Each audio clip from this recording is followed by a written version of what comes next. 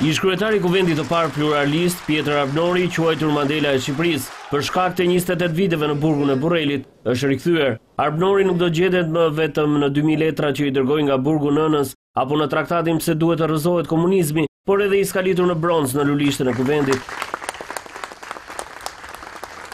Në ceremoninë e përurimit, kryeparlamentari Gramoz Ruçi vlerësoi figurën e Arbnorit, duke u shprehur se ai mbeti njeri i dashurisë për njerëzit. Jeta vuajtjet ja derdhi lum, kurse lumturin ja dha me kursim, ja dha me vonesë dhe ja mori shumë shpejt. Në drejtim të kuvendit, Pjetër Arbnori mbeti njeri i dashurisë për njerëzit. Ky parlament, kjo sallë plenare, për sa kohë do të jetë themeli dhe garanti i demokracisë për shqiptarët, do të mbetet edhe shtëpia politike patjetërsueshme e Pjetër Arbnorit. Jo vetëm në pushtet, por edhe në opozit, Arbnori u bë mbrojtës i medias dhe lirive demokratike.